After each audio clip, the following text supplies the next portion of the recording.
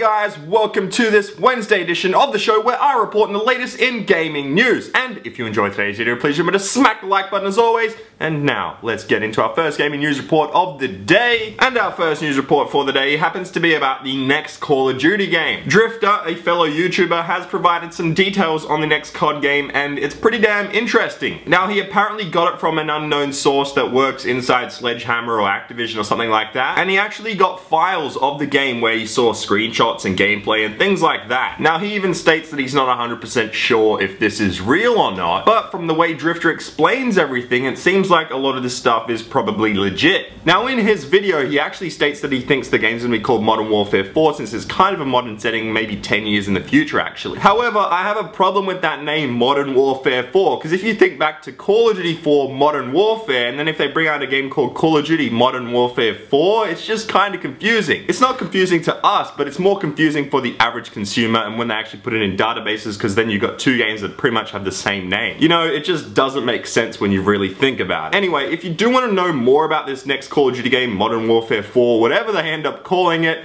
yeah, you can check out Drifter's video. I've linked it down below. It actually goes for quite a while and he does talk a lot about the game, so it's definitely worth checking out. But anyway, now let's get to the sad news. Sad news! What the fuck?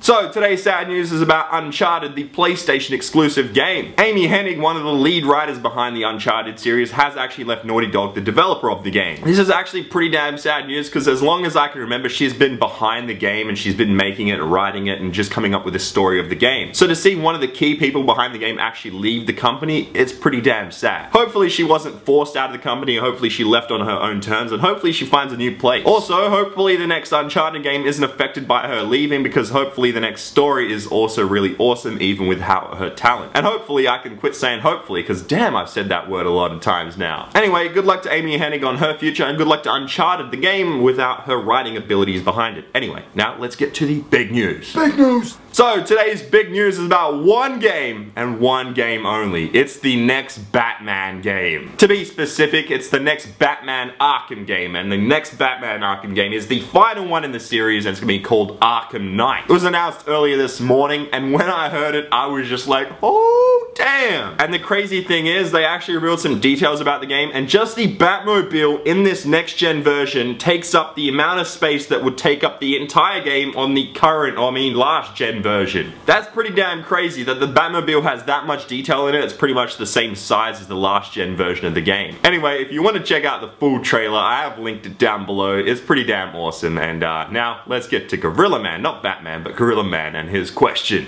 Thanks, Gorilla Man. Okay, guys, the question is, what is your favorite game mode in any game and why? So put your answer down below in the comments section. You can enter the next jump to today's video. Make sure you smack the like button because I'm ChampChong Max Australia. Here are the answers to Gorilla Man's previous question.